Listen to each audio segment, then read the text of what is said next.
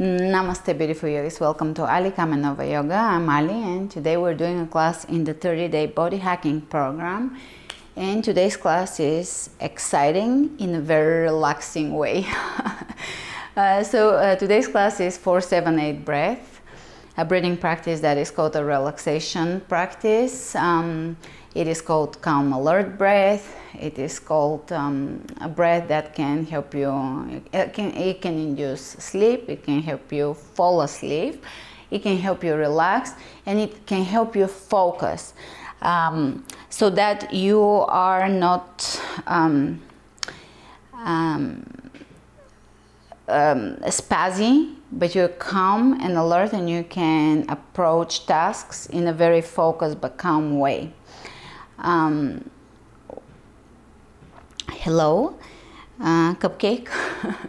So for today's breath, it's very simple. We're gonna do some movement, and we're going to start and finish with the breath.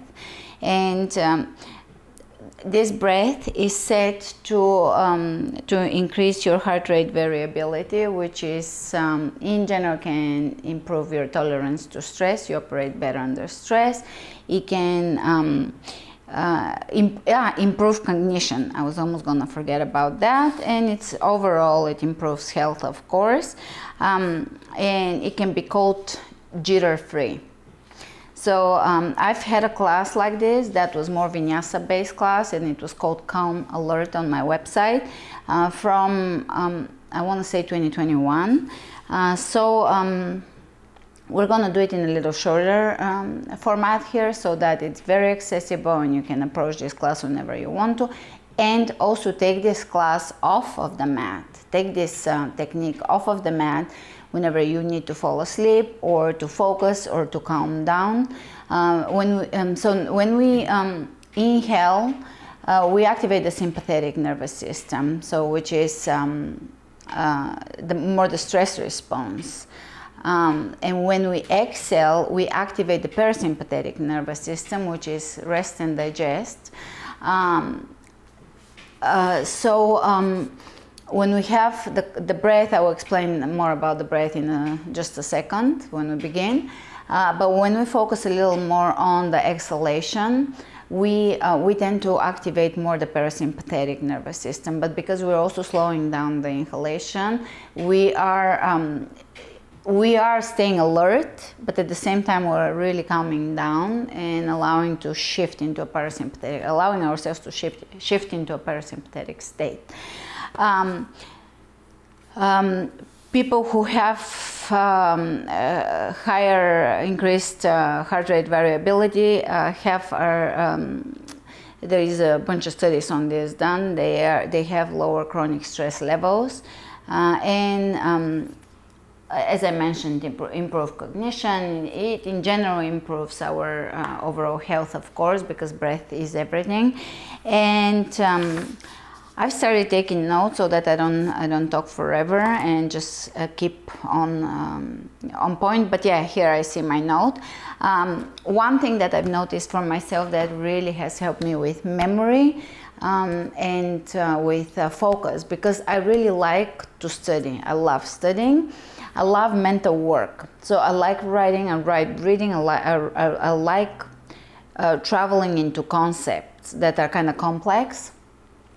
And I can always notice how sharp I am that day, because I like really complicated subjects that are kind of a mix of spiritual and scientific, right? Or either one or both, whatever is the subject that I'm into researching at that time. And I've noticed that I will give you a guide with all these classes. I will have a link below with articles that are supplemental articles.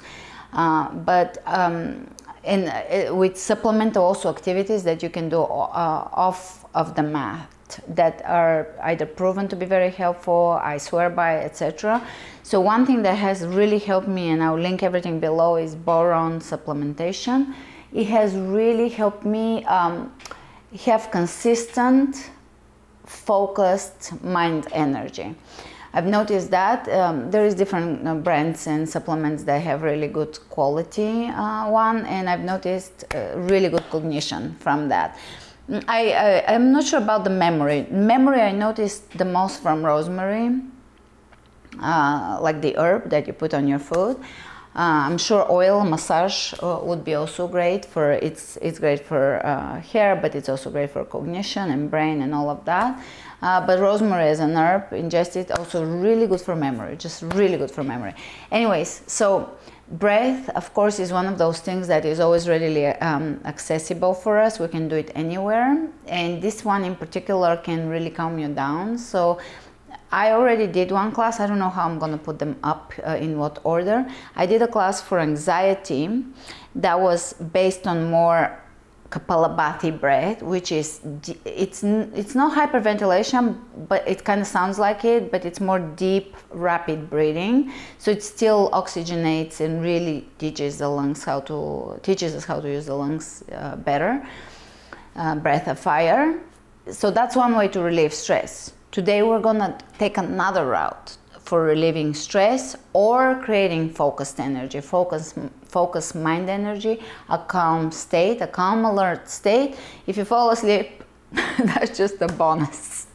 All right, so remember to flow with love, strength, and ease.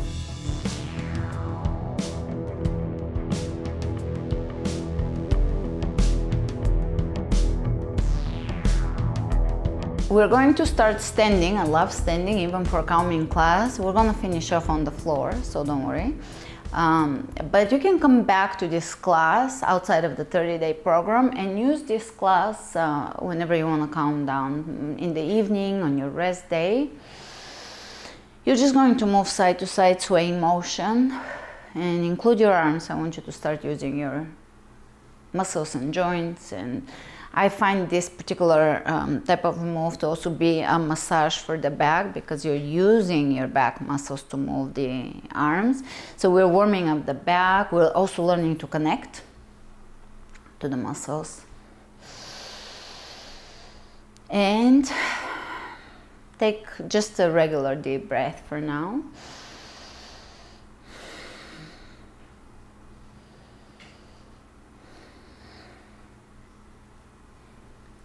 And we're going to deepen the moves now, so reach side to side over the head. Breathe through the nose.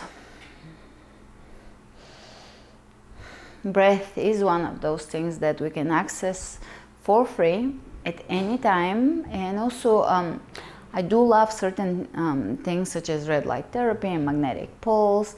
And I'll share those things in the articles and supplemental literature, but those things are tools, the props. When it comes to breath, that's one of the most powerful tools we can utilize in our day-to-day life and practice. All right, from here I want you to just twist side to side and also spin onto your toes. Hands in front of the chest and the elbows are guiding your twist. Slow down the breath even further.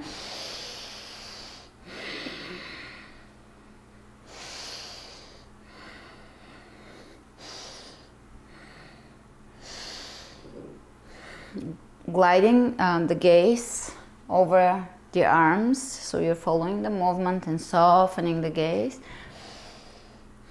Great. From here, we're going to do a few shoulder rolls. Stepping at the front of the mat, and shift your weight onto the right leg, and we're going to keep the right knee slightly bent, and you're going to reach back, a modified warrior three or a modified dense pose. And from here, again balancing, because I can't help myself, we gotta balance. And I want you to round your back and pull your knee in. That's something I've already done a lot in the December Second Heart program. And again, reach here, hinging at the hips, and draw it in, because core is really important in stabilizing yourself spiritually. When you see anatomically, the core stabilizes us, connects the top with the bottom, etc. So spiritually, it's also a very stabilizing force. If you work on strengthening the so-called core, that only can be understood in a very holistic way. We can break it down just as a few muscles. It's not that. It's also the fascia, the connection. So reach back, round your back, and really draw here, lift and draw, lifting the lower belly.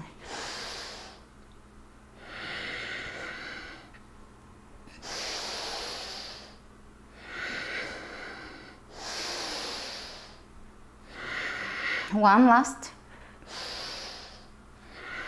and opposite side. Take the right leg behind you, lift, bring it in. One. Try to breathe through the nose.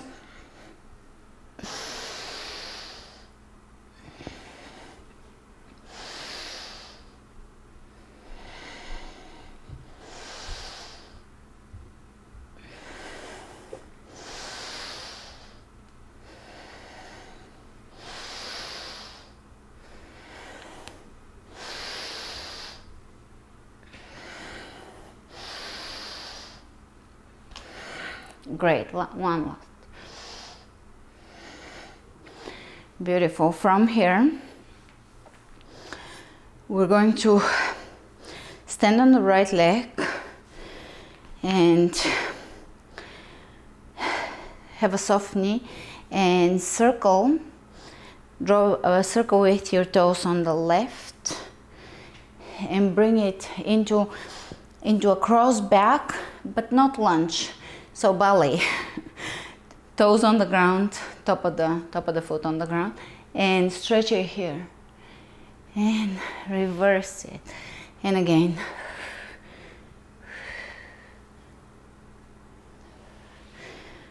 Two, last one, three. Change, nice circular motion.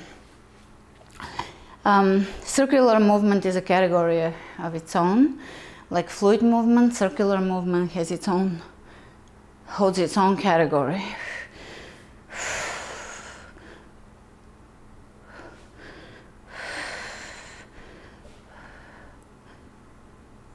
Great. Stepping back onto the right leg. Now we're gonna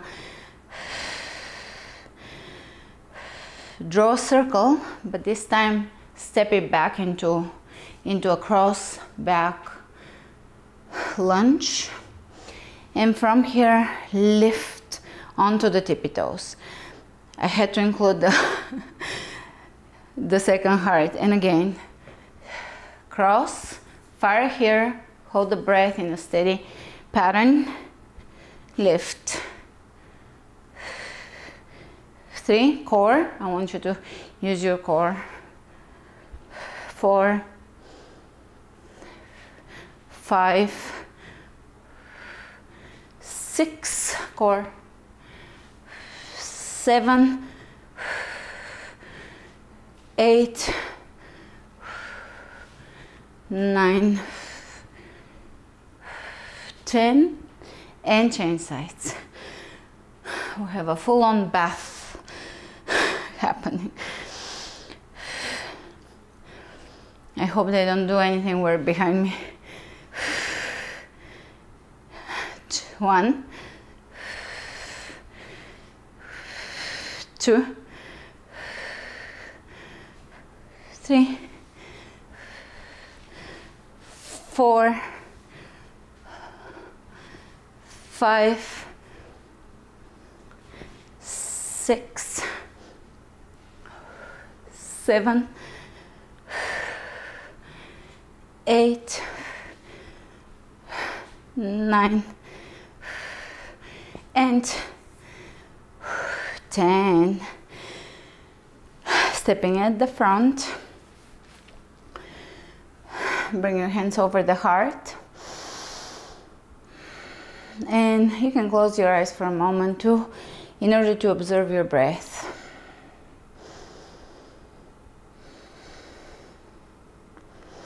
All right, open the eyes. And you know what? At some point in the future, not in the 30-day series, because this one I want it to be for all levels, but we're gonna do some of this real funny, complicated balancing stuff with the eyes closed. Take it to a whole new level of self-exploration and also balance exploration. All right, so please continue with your calm, slow, conscious breath. The breath is one of those tools that we, through conscious awareness of the breath, can shift functions in the body, physical functions in the body. We can also affect our emotional and mental state. We can affect also the quality of our thoughts, what frequency we are operating on. So thoughts are just highways of frequencies, bands of frequencies. We don't create thoughts in our brain. We tap. The brain is the radio station, the antenna that, or the radio station really, that taps into the frequency of thought and can download it and translate it into human language. So the frequencies are massive. We're working with a very narrow band of frequencies. And when we breathe, we improve the apparatus that connects to thought. Because I know that when we come from a materialistic culture, saying that breath can hold ideas, or thought, or the air can hold ideas, this is just outrageous. And I get it, because science is probably 100 years out of like figuring out how to prove that, right? And a lot of people are in that materialistic state where only the proven exists. And I think there has to be a marriage between our humility that we don't know it all, and also what we know, use it with wisdom. All right, that was your breathing moment. And we're going to shift the weight onto the right leg. Bring your arms in front of you, take a back lunge. And here you're going to lift the left leg in front of you, either just the knee or the whole left, and come onto the tippy toes. Now the tippy toes, it's also optional, but try. 2, 3, 4, 5, 6, 7, 8, 9, and 10, and we're gonna change sides. 1, 2, 3, 4, 5, 6, 7, 8, 9, and 10. Great. Inhale, reach over the head, arch, look up. Exhale, dive down. Shake the head. Inhale, look ahead, and onto all fours. Big breath in, arch, cat-cow. Slow exhalation. One more. Great. And sit onto your bums in a comfortable position, on a pillow, on one of those elevated pillows, or on a block, on the floor. Here I don't have any props. This is not my final location. I don't have my perfect setting, but I found that perfection is never achieved. When we wait for perfection, we're just procrastinating, and everything has to be done with the conditions that we have.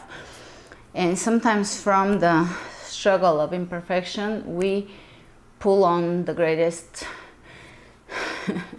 downloads or the greatest self-discoveries. Anyway, so we're gonna get into that breath. 4, 7, 8. So as the breath implies, you're going to, and don't be perfectionist about the breath. Make sure that the breath feels easy within your flow, the way it flows in and out. And inhale for the count of 4, hold for the count of 7, exhale for the count of 8. I want you to feel this breath in a seated position, and after that we're gonna also lay down. So it is going to be a calming ending to the class. I want you to walk away from here calm, alert, or calm. That's okay. I'll take either one of those two, and we're gonna begin. Do it at your own guidance, because it is good to focus. When you're counting your own breath, that alone is a big portion of why pranayama is so powerful. Just just that attention on an internal process in the body. Interoception, sometimes noticing how functions and organs in the body work. It's a different state of consciousness, a different state of brainwave of awareness. So counting your own breath, focus on 4, 7, 8, and just breathe for a few moments here, for a few minutes, and then we'll move on to the floor, laying on the floor.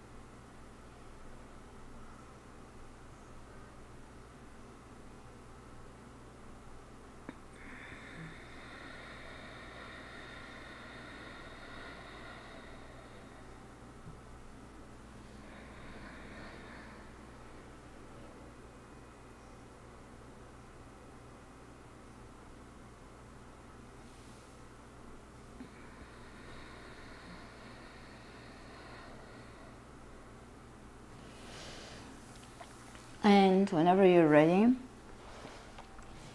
lay down. We're going to go ahead and do a couple of vacuums. So you're going to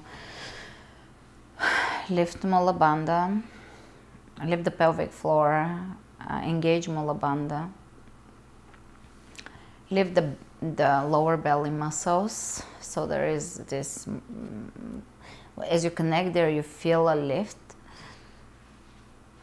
and you draw the belly button in and up.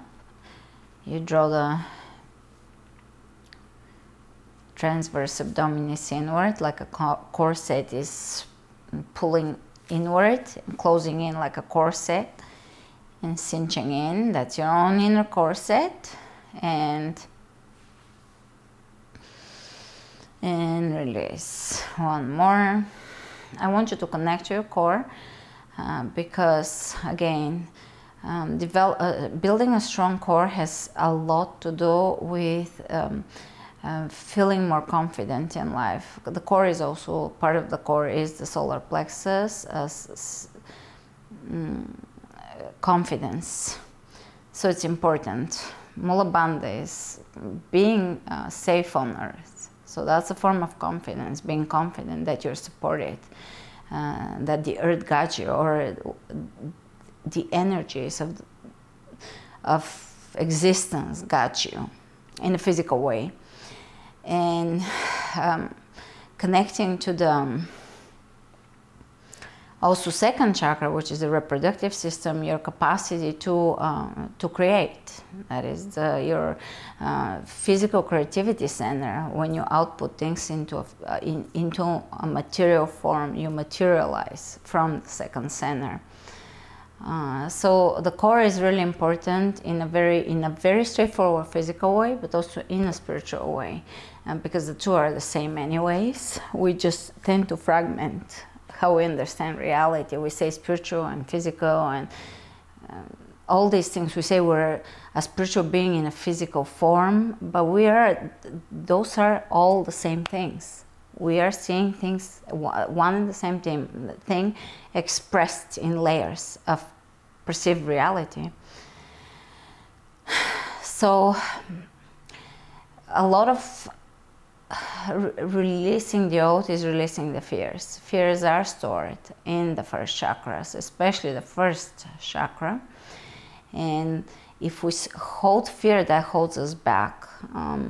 Dolores Cannon has a quote that says, what do we need in order to move into the new earth, to new humanity? What do we need to do? And she says, release fear and let go of the karma. So we have to heal the karma, let it go, release it, because a lot of those things are perceptual, or it's the attachment, it's the level of consciousness we operate from. And fear is the work of the dark forces. It's meant to hold us back into old earth. So if you want to move forward,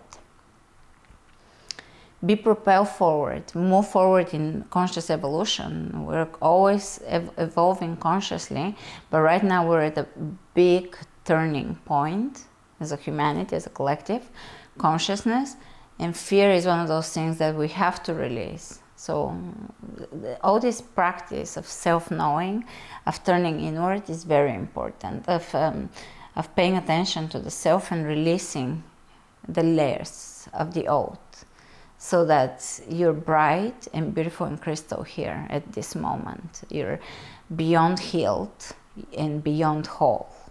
You're crystalline and beautiful, beyond measure. So as we work on this whole core part of the physical and spiritual, mental and emotional body, we release fear, because we ground ourselves and we find our foundation. We connect to it.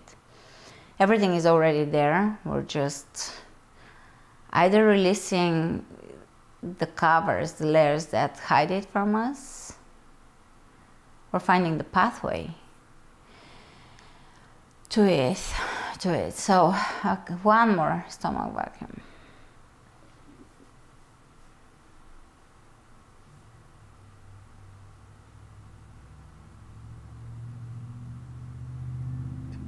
Release, and we'll do one more, and then visualize yourself in the stomach vacuum. The stomach vacuum represents emptiness. In that emptiness, the new can be conceived. It's a good analogy because the conception organs for conceiving are obviously in that same area. So conceiving the new from the emptiness, the vacuum that we create, there is we let go of the fear, which is what is meant to anchor us into the old, into the dirtier frequencies, lower frequencies, but also fear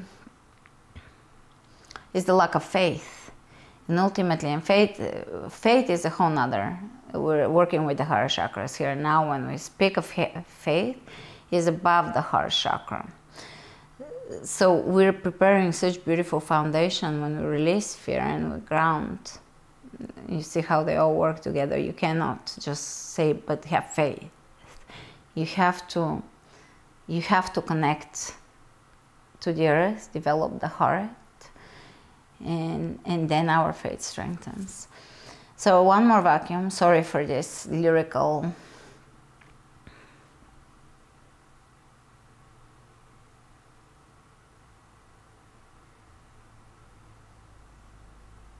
Great. And we'll continue with the 4, 7, 8 breath. So do it at a comfortable pace for yourself, inhaling at the count of 4, holding for the count of 7, exhaling at the count of 8. Or so, this is not, you don't have to split the seconds here, just at an easy pace do it, and focus your mind on following your breath and counting. That's part of the therapy here. Therapeutic nature of this is you counting it. I know that a lot of people are very analytical with a very precise mind, and they want a counter on the screen, and I could do that for certain classes, but really, let's really benefit from just focusing and counting the breath ourselves.